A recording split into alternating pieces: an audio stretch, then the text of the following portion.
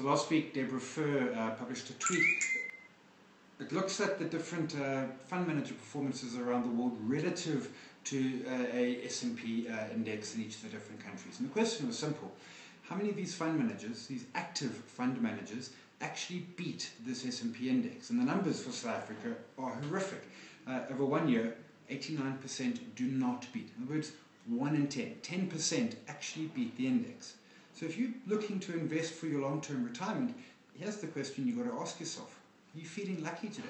Because your odds are you pick a fund, you've got a 90% chance of picking a fund that underperforms, and therefore your retirement is going to be, well, less great. The quality of wine is going to be box, not bottle. Really, it's not about saying, well, could I find that fund in the top 10%, because they're constantly changing. What it's about saying is, we can't beat the market, let's stop trying, let's go passive, buy an ETF.